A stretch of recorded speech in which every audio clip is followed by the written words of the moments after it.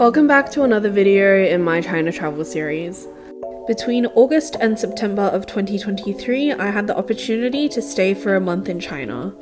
I spent the first 2 weeks sightseeing and also studying within Shanghai, which was absolutely amazing, before heading off for an overnight hike in Huangshan. In this video, travel with me to the next city on my itinerary, Nanjing. Its name in Chinese literally means southern capital, as Nanjing used to be the capital of several of China's dynasties, so it's got a lot of history, and I've always wanted to come here for that reason. In terms of actually getting to the city, Nanjing does have one international airport, but as far as I'm aware, not a lot of airlines operate direct flights to the international airport in Nanjing. So if you are visiting the city, I think your best bet will be taking the train. If you're traveling from China's capital, I know that it looks quite far away on the map, but if you take the high-speed rail, it should only take you around 3.5 hours to get there. If you're traveling from Shanghai, it'll be a lot faster, within only 19 minutes. You'll most likely arrive at South Railway Station, which is also the largest station in all of Asia that operates only high-speed trains. Speaking from experience, traveling via high-speed trains in China is actually super convenient and a lot cheaper than you would expect, so if you have this as an option, I would definitely recommend it over others.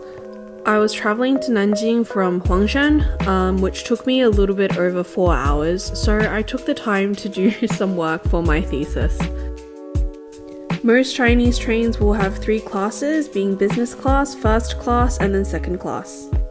You're basically guaranteed to receive snacks and free drinks if you buy a business class ticket, whereas in first class this seems to depend. So I've sat on first class trains before where I've gotten food and drinks, but also sat on first class ones where I didn't get anything. If you ever find yourself empty-handed and hungry or thirsty, there are always QR codes on the seats of the trains that you can actually scan to have things delivered to you as well. While I had some time to kill on the train, I decided to set up my Metro card for Nanjing, so here I am doing it through Alipay. This provides you with a QR code that you can scan at the gates to the Metro rather than buying a single ticket for each trip that you decide to take. It also means that you can carry around less cash with you because the cost of the trip will just be deducted out of your Alipay balance itself, or from a card that you have connected to Alipay. As far as I'm aware, this also works for WeChat, but I prefer to do it through Alipay instead. This option was also available in most of the other cities that I traveled to.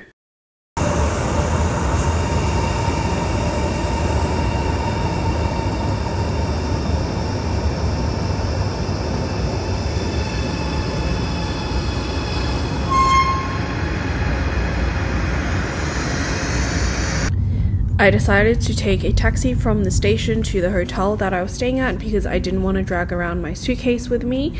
It cost around 40 RMB, which is like less than 10 Australian dollars.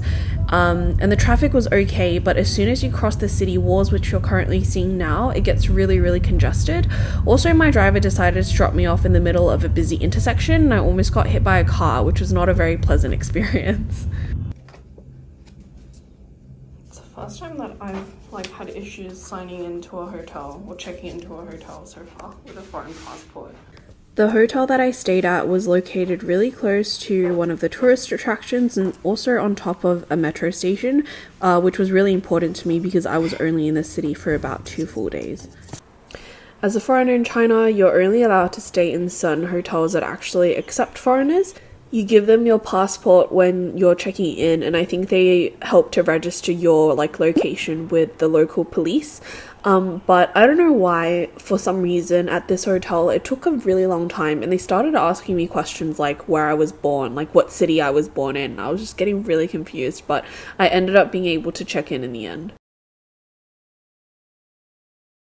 After dropping off my luggage at the hotel, I walked to the Qinghai River area to explore a bit.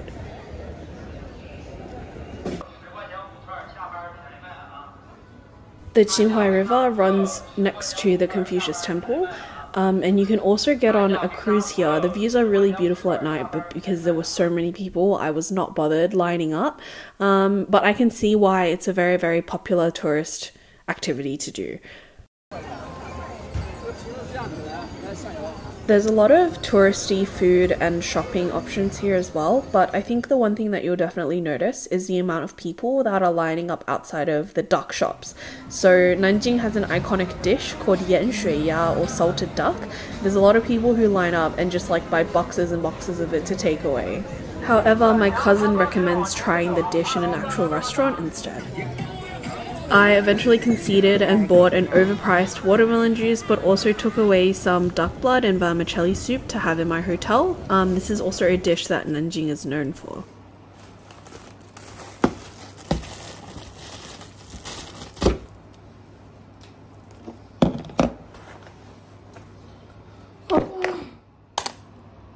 So for dinner in Nanjing, sorry.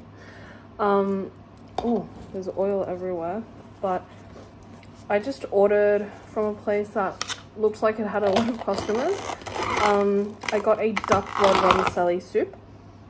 I think it's a famous dish here because I've been seeing it everywhere. So I don't know if you can see that. There's a lot of duck blood in there, but yeah, I don't know, it looks quite oily. And I also got these osmanthus syrup and like tangyuan, bean tangyuan. What's tangyuan in English? They're like little soft balls of dough made with sticky rice flour, but I don't remember the English for them all of a sudden. Anyways, I'll show you that when I get around to it. Quick tour of the room. Got a double bed. That's my disgusting suitcase that you don't need to see. So that's the entrance.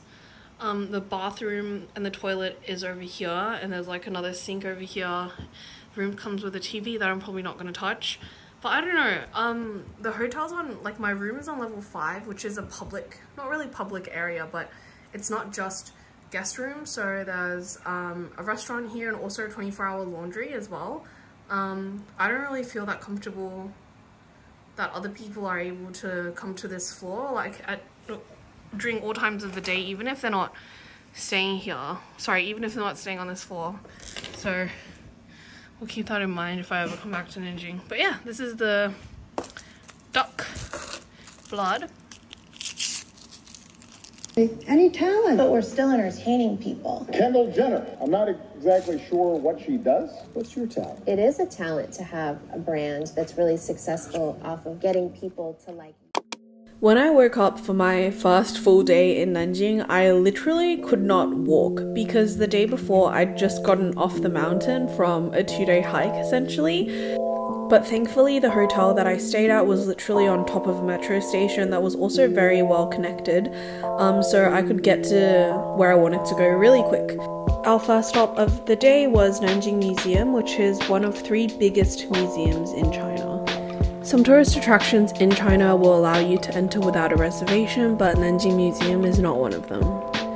When I was doing my research for this trip, I read that if you had a passport, you wouldn't be able to make a reservation and you would be able to instead pick up a free ticket at the service center, which is to the left after you enter the gates, which is what I did, and I didn't have a reservation on the day of my actual visit. However, when I rocked up, the staff told me that this was no longer the case and that I would have to actually make a reservation through the application in WeChat. So the top option here is to just go into the museum, and then out of these 2 options, the first one is normal tickets and the second one is for tickets for parents with kids, and then it gives you a disclaimer. But once you click through it, these are the dates that are going to be available for you to select. And then you have the choice of morning or afternoon sessions. And then here you just need to put in your details, which include what document you're going to verify yourself with, so passport, and then your name, and then your passport number. There were so many different artifacts here on display that I really enjoyed looking at, so if you have the chance, I really recommend visiting this museum.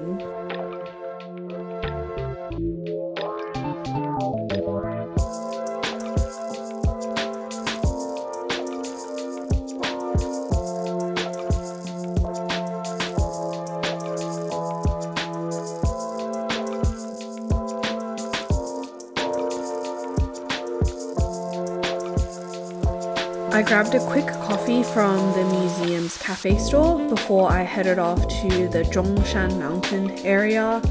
and I definitely bit off like way more than I could chew on this day because of how much walking there was involved. There are a lot of different attractions here. I definitely recommend dedicating at least a full day to exploring the area and being a lot more prepared than I am, because yeah, my legs, I don't know if you can tell, but I was literally about to collapse at any given moment because my legs were just so broken.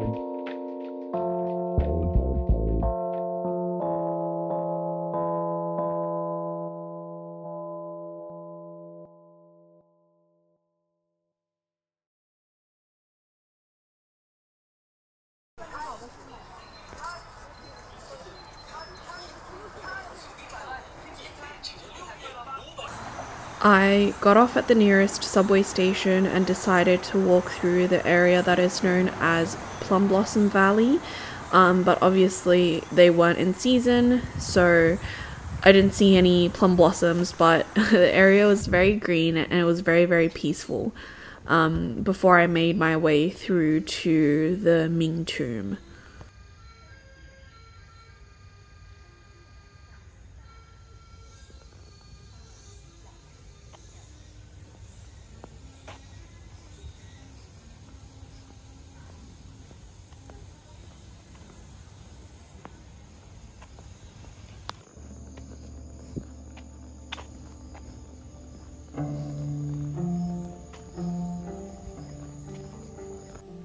This is a section of the Sacred Way or the Spirit Way or the Spirit Path that leads to the actual tomb itself. The path itself is lined with pairs of stone statues of different animals such as lions, elephants, and I think I also saw tortoises as well. They're meant to act as a guardian of the tomb and essentially drive away any evil spirits.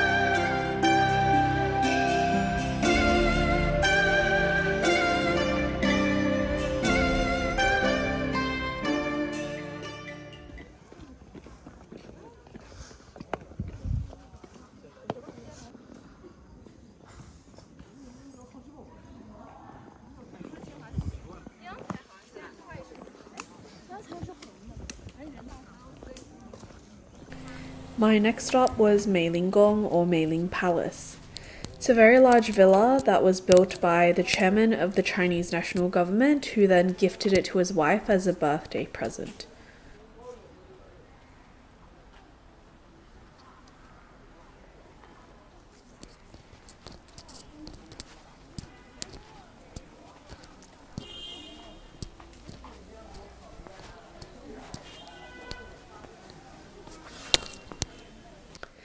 There were just way too many stairs in that building for me to enjoy walking around and looking at everything, so I got out of there pretty fast. I then did what I should have done from the very beginning, which was hop on a tour bus to get to my next destination.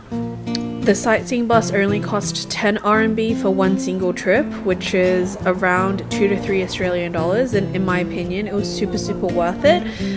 It was really great to feel the wind on your face as you flew by everyone else who was just walking. So I took the sightseeing bus and made my way to the Sun Yat-sen Mausoleum area. Before you get to the gates to enter into the park, there's an area with a lot of food and shopping as well. I picked up a snack called Meihua Gao or plum flower cake. It's very crispy on the outside, but is filled with a soft filling such as red bean or yam. I would really recommend trying this at least once if you're in Nanjing. Unfortunately, I didn't make it to the actual mausoleum area because it really felt like my legs were just going to give up underneath me.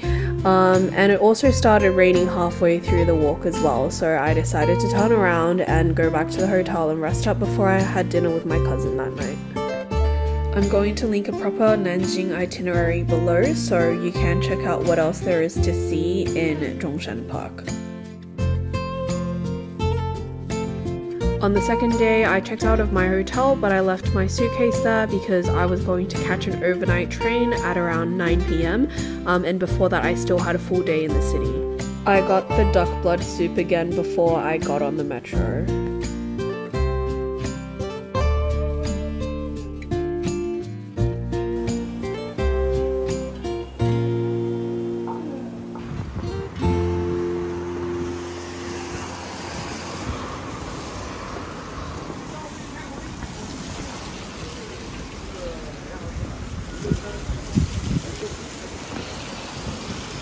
I then went to Laomendong, which is more of a historical area in southern Nanjing.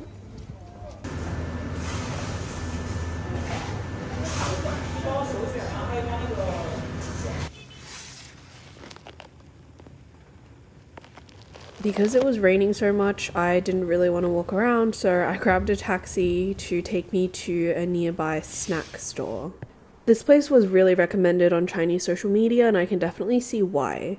These green snacks are called qingtuan, and they usually come with fillings like red bean paste or pork floss with salted egg yolk. They're really savory and super delicious. My last stop in the city was to visit the Nanjing Massacre Museum. It was a really somber experience, and it didn't feel appropriate to film inside the actual museum, but to give you a brief history, Nanjing was briefly occupied by the Japanese forces during World War II, and a lot of wartime atrocities happened during that time of occupation. The estimated death toll, both sides dispute it, but the Chinese estimate it to be at 300,000. The massacre is obviously a very important part of Nanjing's history and its modern day development, so I would recommend visiting the museum if you can. Just be aware that given the nature of the museum, some of the exhibits are quite graphic and triggering. Anyways, that wraps up my 2.5 days in Nanjing. Here I am at the proper railway station. I'm going to take an overnight train to Xi'an, and I'll see you in the next vlog.